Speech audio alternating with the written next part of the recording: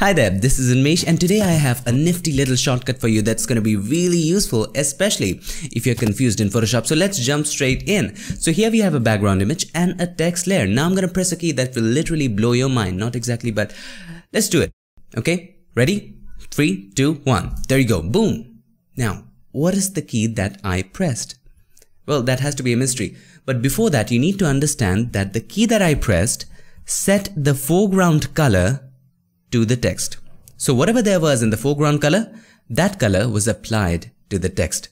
Now the shortcut is, and here's the shortcut, Alt backspace, Option delete if you're using a Mac. Now probably you already knew about this shortcut.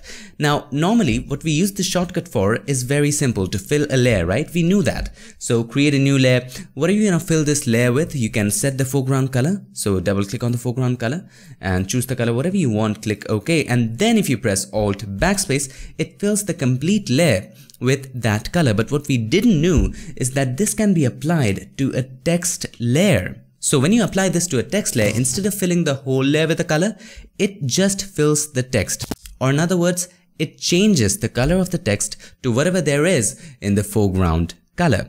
So how is this going to be useful? Suppose you're confused in Photoshop whether to use white for this text or black for this text or any other color. Here's what you can do. You can press D for dog. This resets the foreground and the background color to black and white. And then you can press X to switch between the foreground and the background color. Suppose now you want to set this to white. So make sure this text layer is selected and then press Alt backspace. Now as you can see, the color has been changed to white. Now if you press X, that will switch the foreground color to the background color and the background to the foreground. So X switches just the opposite, Alt backspace or Option delete. Boom, done. So if you want to test which color works for you in quick succession, you can press X Alt backspace or X Option delete. There you go, there you go, there you go. And you get the idea how to use that. What if you want to use any other color other than black and white? Really simple, open up the swatches. So go to Windows and then swatches. So let's just fit it in here. And there, for the foreground color, you can choose any color you want. For example, let's choose this color. Press X, and for the background color, which is now the foreground color, you can choose any other color, say green. Now you can test that. X Alt backspace, X Alt backspace. Easy as a pie. Now this effect is not just limited to text. You can do much more with that. Let's switch to the second example. So here's the second example. Very simple composite. We have a background image. There we go. And above that, we have a solid color adjustment layer, the blend mode of which is multiply. If you don't know how to create that, it's really simple. Let's do that again. Let's delete it. Click on this adjustment layer icon and choose solid color and choose the color of whatever you like. Let's choose orange. There we go, just like that, and click OK. Next, change the blend mode of this one to multiply. I kind of don't like the color, so let's go a little bit more orange-ish. And above that, I wrote a text which I don't think makes any sense. So here's what you can do in this one. Select the solid color adjustment layer. Click on this icon, okay? Select the solid color adjustment layer, and here too you can do the same. Press the shortcut, as you already have guessed, Alt backspace. Amazing, isn't it? X Alt backspace, X Alt backspace. If you want to try different colors, you get the idea how to work with this. Now let me show you one other example. It's also not just limited to solid colors. One other example. There we go. If you want to know how to do this, just watch my video on using knockout feature in the blending options, okay? Let me show you how to do this. You might be a little confused. Okay, let's do that again. So here we have a background image. Simple, I'll draw a rectangle. Very simple. Click on this rectangle too and create a rectangle just like that, and make sure I fill it with white. So click on the fill and let's choose white. Okay, and above that, I'll choose the text tool and type in right in here. I'll just move it later. Save trees.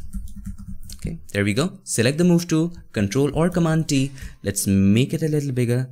I hope I pronounced that right. Spelled that right actually. Now I'll move it just above that. Just like that, and maybe I'll just center it. Press Control or Command A, okay? And then select the move tool and use these tools to center stuff. So it's centered.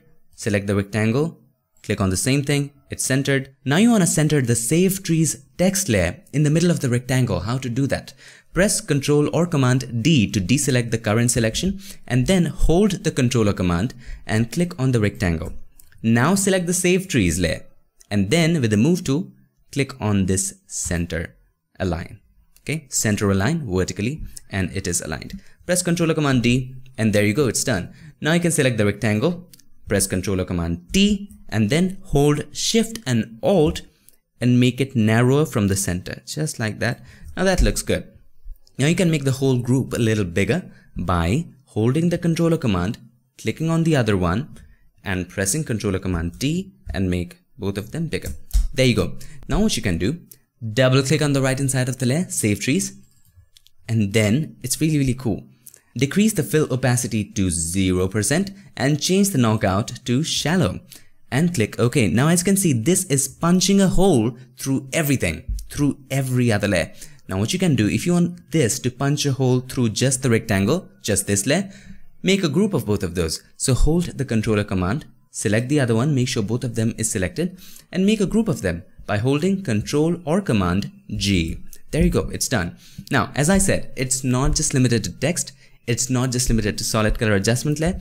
It can also be applied to a shape. So you can choose the rectangle shape and Alt backspace. There you go. And you can press X and play with it. You can choose. So I was in this image especially, I was confused whether to use yellow or to use white. So I would set this to say yellow and I would set the background color to say white, which is now the foreground color, by the way.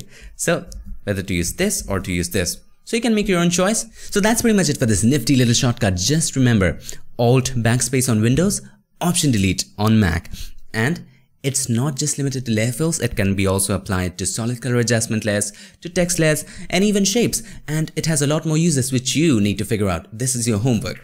And actually I didn't want to figure out, so this is your homework. Thank you so much for watching. I hope this helped you, and if it did, make sure to give us a like and also don't forget to subscribe, and not just subscribe.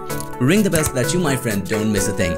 I'll see you guys in my next one. Till then, stay tuned and make sure that you keep creating.